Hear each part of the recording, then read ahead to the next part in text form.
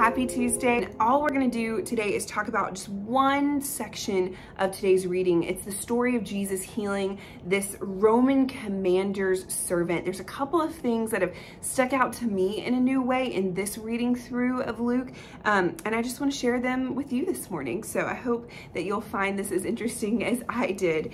The story starts out in chapter 7 in verse 1 with a really important line. After he had finished all his sayings. And anytime you see something like this, after or just a marker that there's been something that's happened before, even though you just read it yesterday, I think you need to go back and like skim through what did we just read? What is Luke talking about? Because he's calling attention to something very important. Jesus has just taught on two very important subjects. One, love your enemies, and two, don't judge others, or you too will be judged. And here in this story, we're going to see Jesus put those two things into action immediately, almost like Luke has intentionally designed the story to read exactly like this, to communicate that Jesus doesn't just talk the talk. He's not just a great teacher. He actually walks the walk, and he is looking for people who are living out this kind of lifestyle. So he's in Capernaum, and a centurion comes up to him. Well, he sends a delegation to come up to Jesus, and he has this servant who's sick. We're told the servant is at the point of death, and this is a servant who is highly valued by him. That's the ESV translation. The King James uses dear to him. I looked up the word right before this just to see kind of what the Greek means underneath, and the two words that stuck out to me were precious and honored.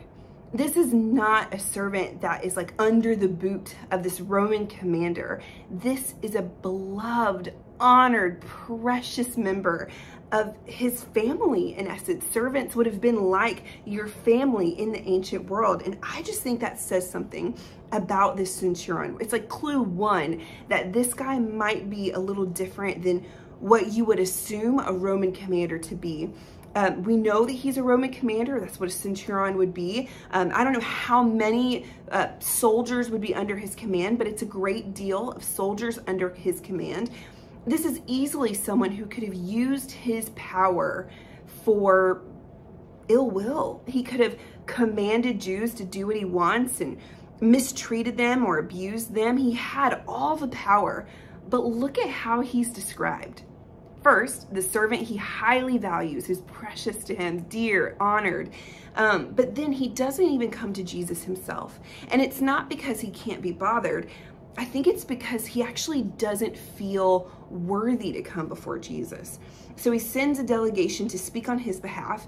The centurion is a Gentile. He knows Jesus is a Jew, so he sends a Jewish delegation on his behalf.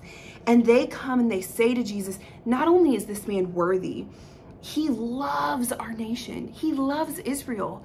Can you imagine an occupying force, an agent of that, loving the nation that they're occupying? It's unheard of to me. And not only that, he's the one who helped them build their local synagogue there. This man is different, right? He's built different. And it kind of goes back to what we were saying. If you're just going to judge a book by its cover, if Jesus were to just judge this as a Gentile, a Roman commander, one of those enemies of ours, this whole story would have gone very differently. But instead, Jesus goes under the surface. He listens to this delegation. He doesn't just judge. He hears and invites more information, and he comes to see this man is someone really different.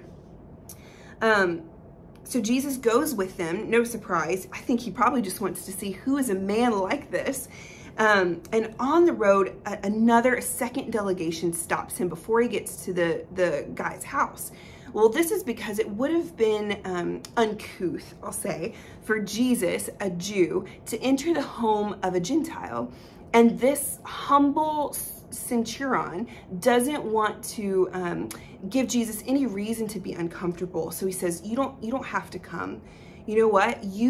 I believe not only that you can heal my servant who is dear to me, I believe you don't even have to step foot in my house to do it. Not because I don't want you to come in, but because I don't want you to dishonor yourself. I don't want there to be any question of uncomfortability between you. He says, I know, I'm a commander. If I tell my men to go and do what they need to do or do what I ask them to do, they're going to do it. And I believe the same is true for you, Jesus. If you just say the word, my servant will be healed. And I mean, does this not scream humility? This is exactly the kind of person that Jesus has been teaching and talking about. It's someone who doesn't use their power, their wealth, their influence to oppress other people or hurt them. This is someone who's using their influence for good, building synagogues, building relationships, loving the nation that they're a part of, loving the people under their care, their stewards, their servants. And Jesus is amazed by this. Look at what he says in verse 9. I tell you, not even in Israel have I found such faith. And I think Jesus in Luke puts this here because this is just the example of everything that Jesus has just been speaking about. This man models not only what it looks like to have faith, but to live out that faith in a way that we all need to take a lesson from. Not only does Jesus heal the servant, the delegation is sent back to the house. They find the servant well. And again, I just think Jesus is blown away by this. Not even in Israel, not even amongst the leaders of Israel has he seen this kind of faith. So here's my challenge to you after reading this story. Where do you need to think about how you use your power, your influence to serve other people, right? Just like this Roman centurion, it doesn't matter who you are, you have power and influence over other people.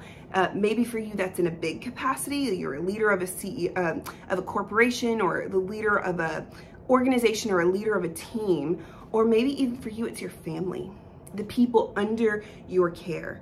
What does it look like for you to lead with humility and to use your influence, your resources to help build other people up?